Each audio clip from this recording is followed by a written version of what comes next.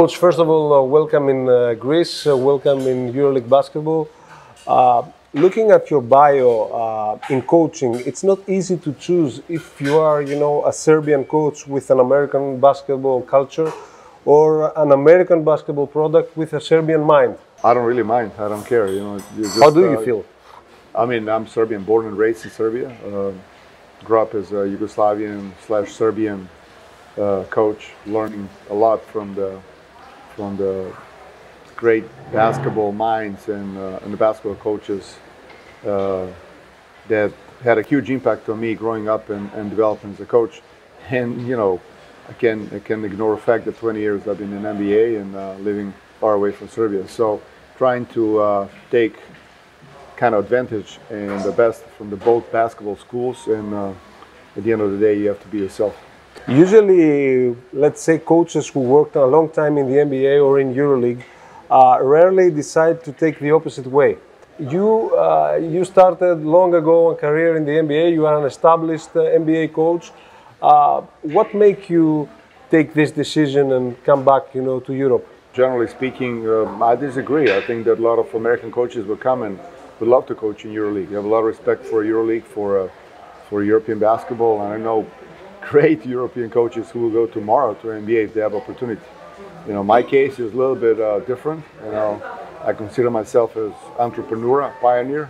I was basketball Colombia because 20 years ago it was very, very difficult to get to the American market, get a job, and as the first non-American coach in an NBA at that time was a miracle. Players, it was a little bit easier, and obviously great names, great basketball players, kind of little by little helped coaches also to establish themselves. And today we have a lot of international flavors, a lot of international coaches all over the league. But 20 years ago, it was the case was most, and the market was much different. Being educated in Serbia and having worked in the NBA for many, many years, you can say that you are a fan of, you love this game or a field devotion? Both. I think it's all about the fans. The reason why we play this game and the reason why we can afford to coach and to play the games are fans. It's all about the fans. That they make this thing happen. Obviously, players are number one. It's all about players because fans are coming to watch players. They're not coming to watch coaches. And that's something little by little things going to change in European basketball too. From the marketing point of view, from the even conceptually point of view, that this game is about the players, not about the coaches. We still have a old-fashioned way of thinking and advertising games more through the coaches than through the players. Basketball analysts say that the real basketball is played in EuroLeague. And one proof of that is that Luka Doncic, who was a superstar in the age of 17, 18, he was voted MVP, regular season, Final Four. He came straight to the NBA at this young age, and he became a superstar right away. Do you agree with this? A lot of cases against and for it. You have a lottery picks who never played. You have a number one pick, number two pick, lottery picks that international players that never had a chance to even establish themselves, and they were retired after a couple of years. So Luka Doncic is extreme. Luka Doncic is right now in the top 10 most dominant players in the world, and it's a scary just think, how good he's going to be in the 10 years if he keeps developing this way. Speaking about Luka, it's been a long time since I wanted to ask you this question. I covered the group in Helsinki in 2017 in Eurobasket, and also in Istanbul when you guys thrived and you won the gold medal. And I'm sure that when you were a coach in Phoenix, for sure you wanted him to be picked in the number one when you had the number one in the draft. And the question is, how is it possible that guys in the US who know basketball and scout basketball very well in Phoenix, in Sacramento, with two Serbian great minds like Peja and Vlade, didn't pick this great talent? I got a rhetorical question for you. Do you make decisions about your family, about your work? When you get ready for this interview, you're making decisions, right? So every decision takes a risk. So you're not 100%, I'm not 100% as a coach. Players not 100%, nobody shoots the ball 100%, right? So they have makes and misses.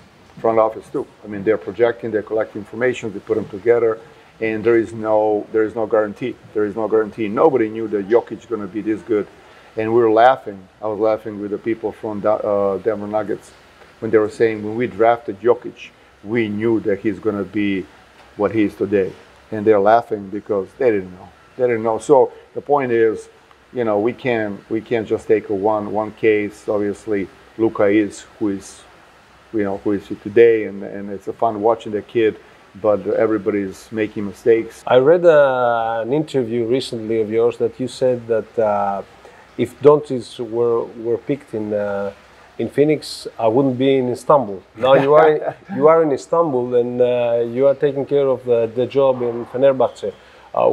Which are your first impressions? You know, I'm happy where I am. You know, just I'm in one of the best clubs in the world. You know, we have a 30 million fans foundation. It's just impressive, and I'm happy I'm in a good place.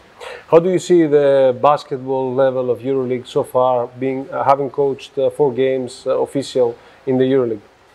Well, you know, just EuroLeague is not an enigma to me. You know, just I've been watching EuroLeague all the time. Even, you know, my regular job was being in NBA and coaching and preparing my team and on a daily basis being ready for NBA games. But on free time, I was watching EuroLeague. We have so many friends, so many.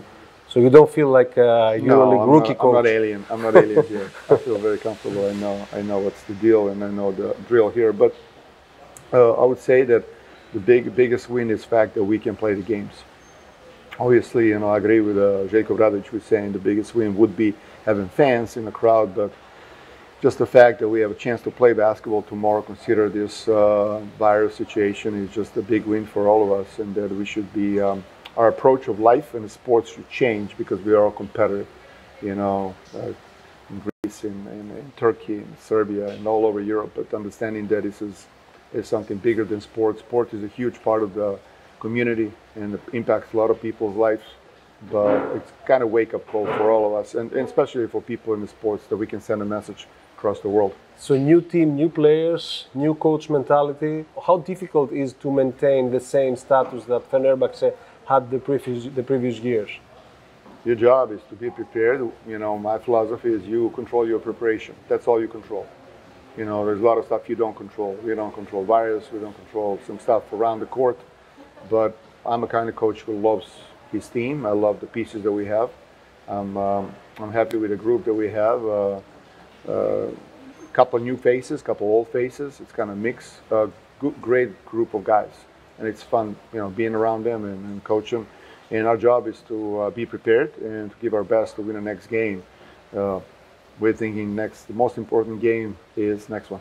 How about Panathinaikos? It was a team that was in contact with you several years ago. Yeah, I have a lot of respect for Greek basketball in general. Olympiacos, Panathinaikos are world famous brands. And everybody in the world knows those brands, and especially marks that I would say Željko Obradović, 13 years being in this organization, and what this team accomplished in that era, it's really impressive. A lot of respect for Panathinaikos organization, for the team. I think they put a neat roster together. I think it's a very, very balanced roster, very well. A lot of athleticism, a lot of power, a lot of size, and we know it's going to be a tough game tomorrow. Last question with an NBA accent. Which EuroLeague team looks in your eyes like the Lakers, and which one like the Miami Heat? Lakers would be Real Madrid probably, and Valencia would be Miami. Thanks a lot, Coach. Thank you.